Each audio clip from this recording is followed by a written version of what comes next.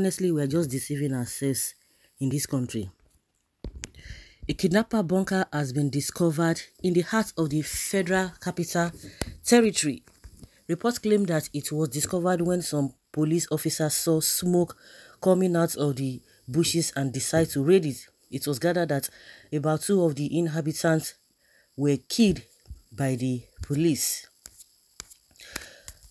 While the hoodlums were not seen in the video obtained by Switch Nigeria, commuters who stopped by the scene captured the place on phone, while others were awed that such a place could be found in Nigeria's seat of power. Another exclaimed that there is a plethora of similar looking blind spots or bushes scattered all around the capital city. Recall that on August 1st, another 2 kidnappers were interrupted around the Guarepa and subsequently killed in a gunfire exchange. So it took smoke to come out from there before police could discover that. It took them police because from what we are saying, the kidnappers hideout discovered opposite police headquarters, Abuja. And from the reports claimed that it was discovered when some police officers saw smoke coming out of the bushes and decided to raid it.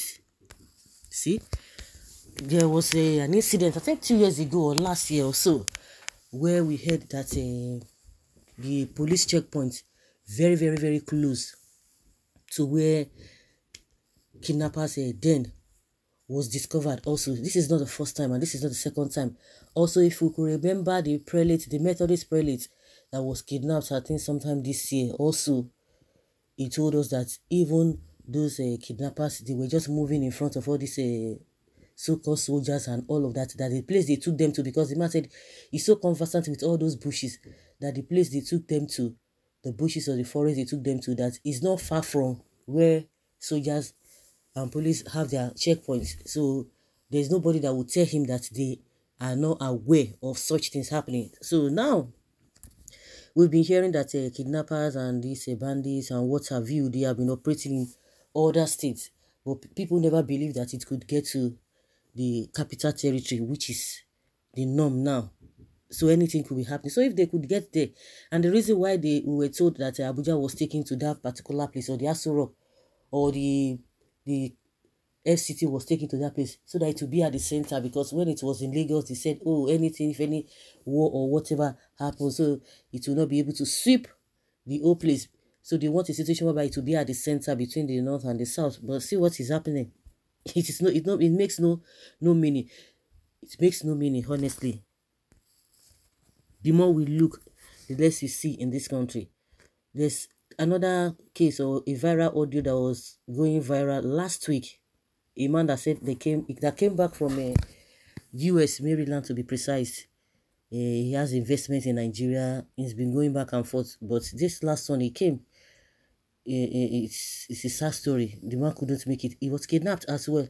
He was calling his people to rescue him. I don't know whether they asked them to bring 5 million, but from that video we learned that 1.5 was gotten at that particular time. The man was just crying, asking whether the brother that the kidnappers were talking with, that he should go and meet his friends. But at the end of the day, we learned that 5 million was given to this so-called, whether it's 5 million, maybe it's more than 5 million, but we know that after paying the 5 million naira, they still kill the man and other people.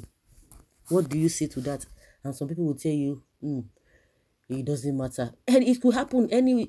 So for all of you who are shouting left, right, and center, you see the danger on ground. Baby, you think it has not even gotten to you. If somebody had told that man, a lot of people have been coming like that from the abroad. But the only thing I can say is that they've just been so lucky. If the day the luck will run out of anybody, what happens? Everybody will still move on. That is just the way it is now. So nobody trusts anybody. The government is not there to help you. See the students that are still at home with the ASU. The governor or the government is saying that they are not going to borrow money. They are not going to do this. And I was wondering, the 2 weeks that Buhari gave the ASU, or gave those who are the committees of that of the whole thing, that in 2 weeks time he will do something. But after the 2 weeks, see what he said, that they should go and beg the parents should go and beg ASU to resume with ordinary hand. And they are justifying it for us. Yes, Nigeria has the right to help other countries, neighboring countries. It is constitutional. It is this. It is. I don't understand. It's something that we favor them. They will not be quoting law. But something that they're supposed to do, normal thing they're supposed to do, the first thing that a country needs to do, first education and what have you, and the rest, the, what is it called? Healthcare. But they will leave all of those things and be telling us you want to buy motor for another country, you want to do this, it is acceptable, it is this, it is that. The same thing Keyamo was telling us that bandits and whatever, banditry and terrorism will continue to be amongst us, that there's no way, whether we like it or not. After all, there's mass shooting in the US. But they will not tell you that there is 247 electricity. They will not tell you that even those who are doing the mass shooting, are they not arrested? They are being arrested. They will get them. Nobody will hear that, oh, some people just came to go and commit crime somewhere and they will forget it. Another one will happen. But those who are perpetrating the evil, they will not be able to get them. Is that the way they do it? Because the way they are talking, they just talk rubbish. They talk nonsense. Because you are part of the government. But if they are not part of the government, we know how this man used to shout on top of his roof when he was not part of the government. It's just unfortunate. The welfare of the people is the same thing with what Nigeria is experiencing. The manner at which our lawmakers, our politicians are being paid, heavily paid, is it the same thing over there? The level of poverty that we have in Nigeria, is it the same thing there? The level of corruption that we have in Nigeria, is it the same thing there? They will not be giving useless excuses. Useless excuses. Who does that? See what is happening. They are telling us that it's the same thing. Police is aware. The police are aware. Yes, they killed the suspect because they wanted to hide the truth instead of arresting, detaining, and questioning them. Our police should be held responsible.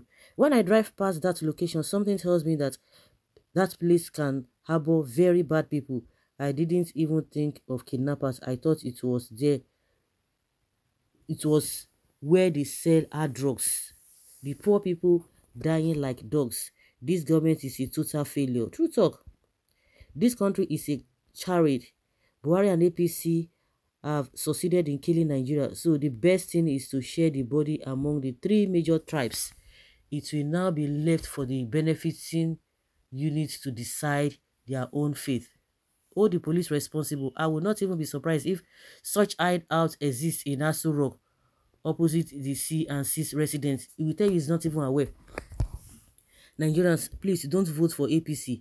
They have failed us. So many people are dying daily because of bad governance, and they seem not to be aware, or they seem not to care. They are telling us that it is a normal thing. After all, mass shooting is going on in the US. The police are ordinary human beings with gun as a difference, who can withstand exchange of gun without fear of being killed. Whatever the situation, the bandit has been killed. Exchange of gun no be small thing, no. Hearing of gunshots alone na helele. Shebi that idiot that is practicing his own police work on Twitter is based in Abuja, but he wouldn't even know now, since his own job specification is to be doing image laundries for internet scammers and millionaires bringers.